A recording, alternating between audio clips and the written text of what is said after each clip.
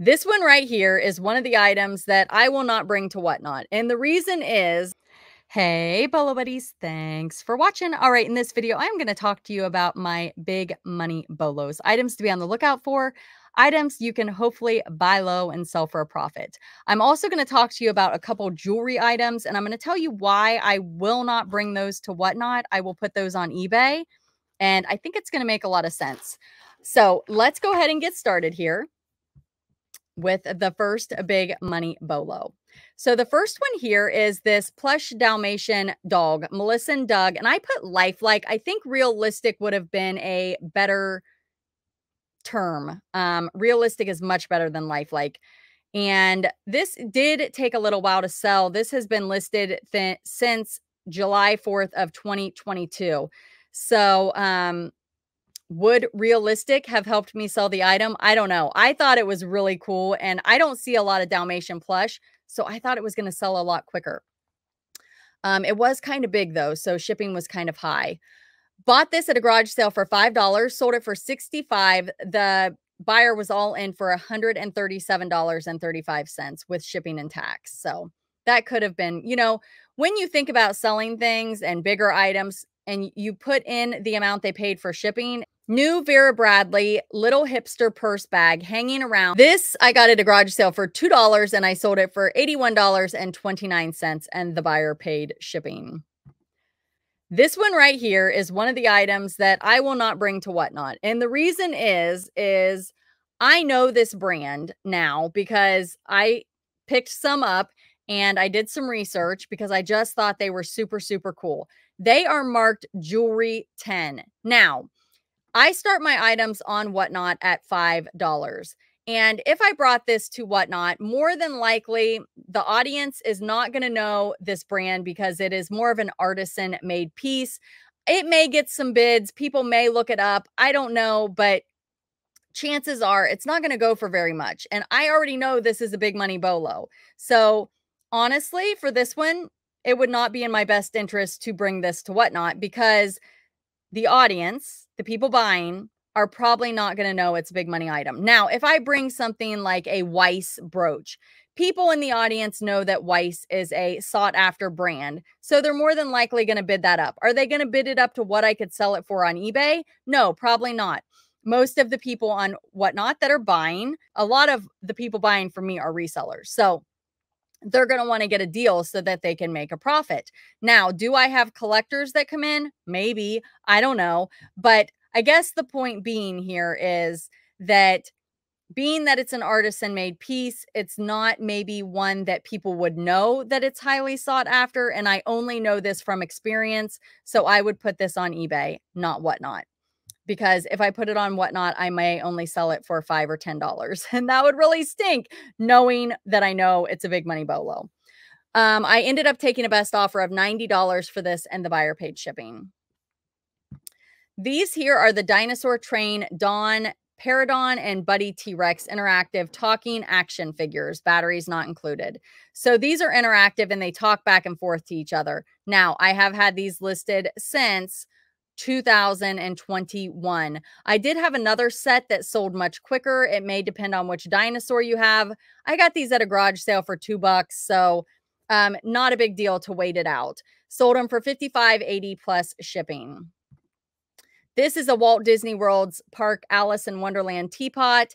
I got this at a garage sale for $6, sold it for $40.30 plus shipping. This is not something I typically pick up. This was not fun to ship. It had this detail on the top. It had a lid. Yeah, not a huge fan of shipping breakables. You guys know that if you watch me, but I did like this one. It was Disney and I bought it and I sold it. But I will tell you, it sat in my send offers. You know how you can send offers to people who like or watch your item? I kept avoiding this one. I'm like, I don't want to send an offer on that because if they accept, I really don't feel like shipping this. I do that with breakables. I'm like, I don't want to send an offer. I don't want to ship it. And that's one of the reasons why I don't pick up a lot of breakables. This one here, I picked up on Whatnot. And I bought this from Zombie Bargain Hunter. He had a Whatnot show selling all animated plush, and I love animated plush. So I was like, I am there. I like to get them because I test them on my reseller testing Bolo products channel, and they're just great items. So it gives me video footage over there, and plus they sell. I know they're typically a good selling item, the animated plush. So I paid $5 plus shipping for this, and I sold it for $42.25 plus shipping. So definitely a Bolo. This is Zombie Bargain Hunter over on YouTube. Definitely check him out. He mainly focuses on selling plush, but he does sell other items, and you would definitely learn from him. So check him out. And he is also on Whatnot as Zombie Bargain Hunter. This is 2 vintage 24 cards and envelopes Santa Claus Night Before Christmas boxed sets. And I got these. I don't remember where I got these. I think maybe an estate sale. Not sure. Sold them for $40 and the buyer paid shipping. The next item here is the Talk Boy. I did a video on this. I went to a garage sale. I hadn't been to a garage sale in a while, and I walked up and I found so many Bolos at the garage sale. I do have some video footage of that if you guys want to check out that video. It's like me holding up something and it says, I finally found one. So that's the video. I got this for $2.50 at a garage sale, sold it for $49.60 plus shipping. This is one of the items that, you know how you have a Bolo list and you're like, I know it's a Bolo, and if I see it, I'm going to know it. I saw it and I'm like, no way. Unfortunately, I got 2 that day and neither one of them worked completely, but it still sold pretty quickly for a nice profit. The next item is this vintage. It's a model kit by Heller, and I bought a whole bunch of these at a garage sale. I paid $3 each for them. Some of them sold quickly. Some of them have been more long tail. This sold for $55.80 plus shipping. This is the 1978 Muppet Show metal lunchbox, no thermos, Kermit the Frog. And I was actually shocked at how quickly this sold. I bought it for 2 and sold it for a best offer of $55 and the buyer paid shipping. I listed this November 1st.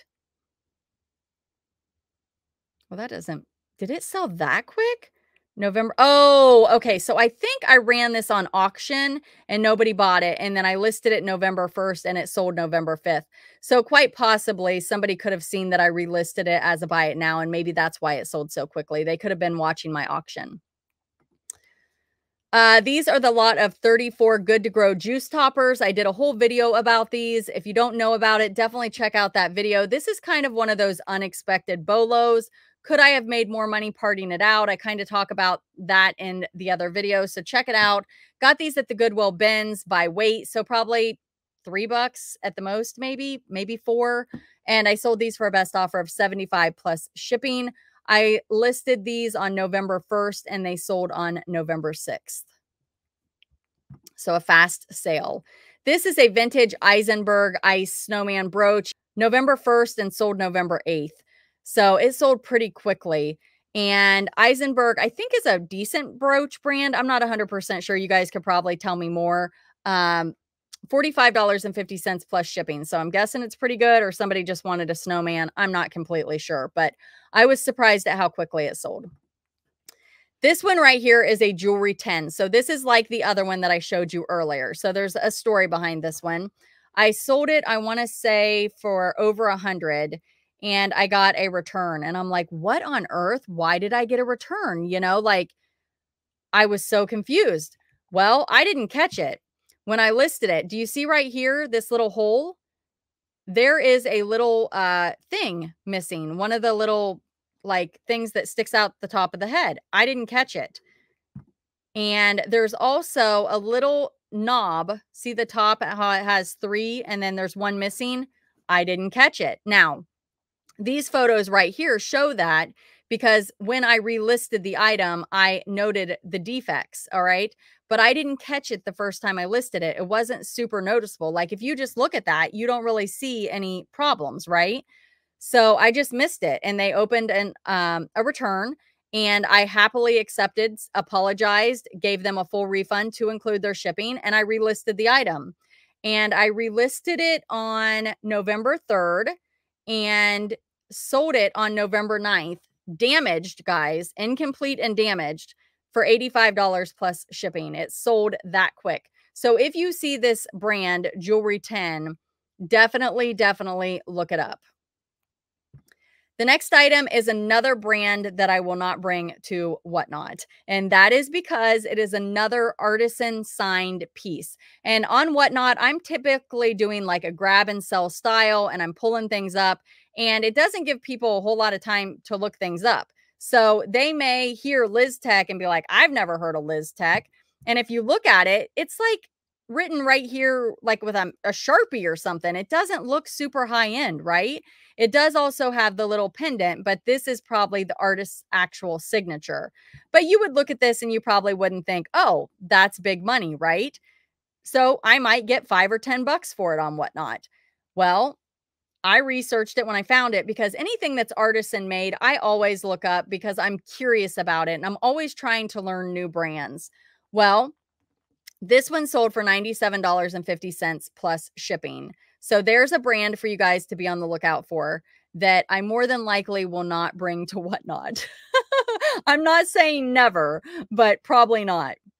Now, a lot of times I do unboxings or untanglings and I just throw the box in a thing and I grab and sell. So I guess it could show up, but if I pre-sort and I see a Liz Tech, it's going on eBay. This is a Vera Bradley triple zip crossbody purse. So this is like the other one. And I didn't put purple in the title. So good for me. This one I got at a garage sale for $2. Sold it for $89.75 plus shipping. That was a great garage sale. And I bought a whole bunch of, what do you call them? The little cars, the metal cars, die-cast cars that are new in the packaging. And I keep saying, I'm going to bring them to Whatnot. I'm going to bring them to Whatnot. And I have not brought them to Whatnot yet. So if you guys are not following me on Whatnot, definitely do that. There is a link down below. It is a referral link. So you'll get $15 to shop. And I basically sell tons of jewelry, but I also sell toys and I've sold clothing. I've sold vintage Christmas. I've sold vintage this and that. So I have all kinds of shows over there. So I would love for you guys to come and follow. I also have tutorial videos that teach you how to sell on Whatnot if that's of interest to you. So check those out. And I hope to see you at a show. Here is a weird bolo. It's a vintage Halloween prop teeth ice salad tongs. I got these at the Goodwill bins. They're Hong Kong. And I sold these for $40.30. So bought it by weight, probably a couple bucks in those. And weird sells. Farm Girl Scavenger Noel always says it. Weird sells. Buy the weird. And I agree with her. So I bought the weird. Now, this one was another day when I was like, I've got to get some stuff on eBay. And this brooch caught my attention because it was really beautiful. And it doesn't look super special. It's metal, I think. And, you know, I sell these metal flowers all the time on Whatnot. And they do okay. You know, sometimes I get 5 for them. Sometimes they go up to like 15. It really just depends who's in the audience. But this one was marked Sandor. And I'm like, another brand I've never heard of. And curiosity will sometimes get me. And I looked it up and I could not find anything like it. So honestly, I'm like, I'm just going to try an auction and start it high. Like I tell you guys all the time, if you've never heard of the brand and there's none listed, start the auction high. Somebody offered me 110. Well, I didn't take it because I'm like, it's got quite a few watchers. I've never seen the brand. I've got it listed at $99.99. Could I have increased my price of the auction? Yes, but it was only $10 more. So I was willing to take the risk. Well, it sold for $99.99 plus shipping. I'm very happy with that. Did I lose $10? Yes, but oh well. You know, I could have possibly had a bidding war at the end and it could have went crazy. So it was worth the $10 risk to me. This is a Wendell August triple switch cover plate, dogwood flower, handmade solid bronze light switch. I got these at a garage sale. It equaled out to about $1 a piece for these. Sold this one for $65 plus shipping. This is a vintage Avon advent calendar, fabric, no mouse, countdown to Christmas. And it says see details. So I think there were like some imperfections and stuff on it. and it did not have the mouse. And I sold it for $93 plus shipping, and I got it at the Goodwill bins. I found 2 of these on the same day right there together at the Goodwill bins, and my heart was racing. I don't normally get super, my heart doesn't race over finding something typically, but they had just brought the cart out. It was in my eyesight. There were people on both sides of me, and my heart was racing because I knew how big of a money bolo these are. And I got two in the same day. I was so excited. I was so excited. And that was part of the lost footage. So you guys never got to see that footage. All right, this is a Catherine's Collection fish glitter teeth pinwheel hat backpack ornament with tag. I got this at a garage sale for $1 and I sold it for $46.50 and the buyer paid shipping. Here is another one that is that Liz Tech brand. And again, I had sold the one that looked like a music note. So I knew this brand and I was like, I'm putting it on eBay. I'm going to take a chance and I'm going to list it high and I'm going to put it on eBay. And you guys, it sold super quick. Again, artisan signed. People on Whatnot probably aren't going to know this is a bolo. I probably would have lost my tail on this one. And I lose my tail all the time selling jewelry on Whatnot. I'm not going to lie. People get some really great deals from me because I don't typically look stuff up. But now that I know this brand, I'd be silly to not put this on eBay. I listed this on November 18th and it sold on December 5th for $107.25 plus shipping. So that is what you guys are looking for. If you ever see that, and this might be an item that you can scoop up on Whatnot from another seller that doesn't know the brand, that didn't look it up, okay? And a lot of people do that on Whatnot. Like I said, my grab and sell shows where I do untanglings, I'm not looking the stuff up. I am not. And even on my preloaded shows, I am just trying to get that preloaded as quick as possible. And I just know that on Whatnot, like I am looking for the quick sale. I am not going for the listed high and wait it out. That's my eBay method. Whatnot is I start my items at $5 or less, and I expect that people are going to get a deal and they're going to make money on it. And I'm good with that. I'm good with it. I mean, people are like, do you know what that sells for? And I'm like, awesome. Awesome. You know, congratulations. And I'm okay with that. Now, could I get all upset and be like, oh, I should have looked it up. I should have looked it up. Yes. And I've had people tell me all the time, don't sell that. Don't sell that. And I'm like, I'm selling it. I'm selling it. I'm doing it, guys, you know, because that's my expectations from that platform. I know that a lot of you guys are coming over and buying. So I'm selling to resellers. I'm a reseller, you guys. I get it. I go on Whatnot and I buy from other resellers.